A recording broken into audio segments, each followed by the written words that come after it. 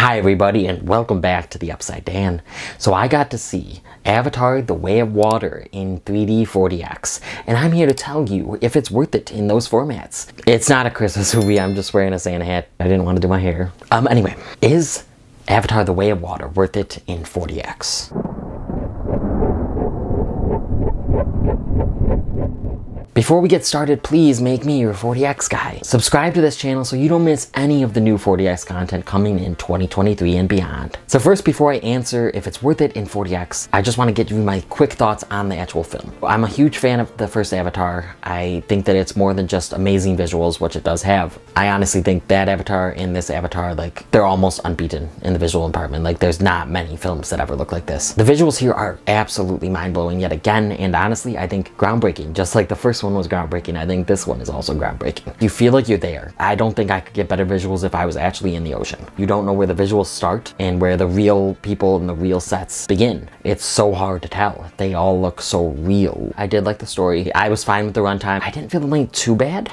I wasn't really bored per se. I do though think it should and could have been shorter. And some of my nitpicks are with the story and the script. The new characters, at times, I did like them for the most part. There were some compelling things with them, but I honestly though, I sometimes didn't feel just an overwhelming connection to these characters, new or old, to be honest. In this, I did appreciate though the family dynamic and the focus on family. I think that was really good. I loved the new creatures, the new sights. Pandora's just, I love Pandora. I love exploring it. It's hard to leave, to be honest, and I'm glad that these sequels aren't going to come out 13 years later. The action scenes, especially the ending, the third act, is very satisfying to me, especially with the way the story and the villains, what they've done, and I thought that it was truly satisfying. And I liked how it ended. I was personally okay with how it ended, and I'm looking forward to the future installments. So anyway, let me start with the 3D. The 3D is immaculate. The 3D for the first Avatar and this Avatar are just mind-blowing, just as mind-blowing as the visuals. They go hand in hand. They're by far the best 3D that I've ever seen. So you already have an immersive movie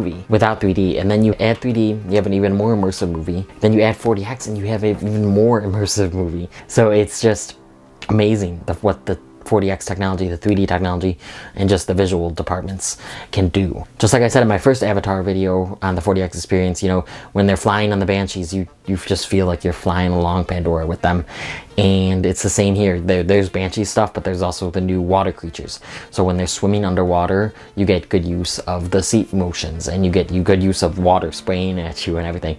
It's not as much as I expected. Don't expect to get like soaking wet, because if they use the water every time water was on screen, we'd drown in the theater. But great uses of the water, great uses of the air, the wind. There are some scents, like I said, there's sometimes scents, and some theaters have different capabilities. There is a scent that I notice a lot when I'm in 4DX that I actually just thought it was the air or the water, but I think that they did it on purpose, like when there's an outside nature scene or something.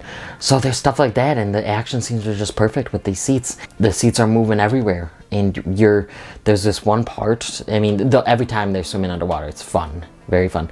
And there's this one part when a character is riding, you know, the whale-like creature that you've seen in the trailers and the promotion, and he tells the creature to go faster, and the creature does, and it's a quick thing, but it felt like the seats sped up with it. And of course there's action scenes that are satisfying anyway. You feel like you're in on the action. Seats are moving, you feel punches in the back, you feel puffs of air blowing at you. Lights go off when something explodes or when gunshots go off. There was a lot of use of fog in this one. Sometimes they don't use fog at my location, sometimes they do. There was a few scenes when fog would shoot up in front of the screen, and nothing that blocks the screen, like that you can't see what's going on. So if you can't tell, yes, I think 3D is worth it, but I also think 4DX is worth it for this film. If you were planning on doing a 4DX movie, or you've wanted to do one but you just haven't found the right movie, and you're willing to spend this extra money, $23 about, I think that it's worth it. I think you should try it for this one. I think you should do 3D 4DX and be truly immersed into this movie. Even if you didn't like this movie, or if you don't think you're gonna like it, I think that it's worth seeing for these visuals. If you're a movie fan or a casual fan, or if you just kind of like the first one,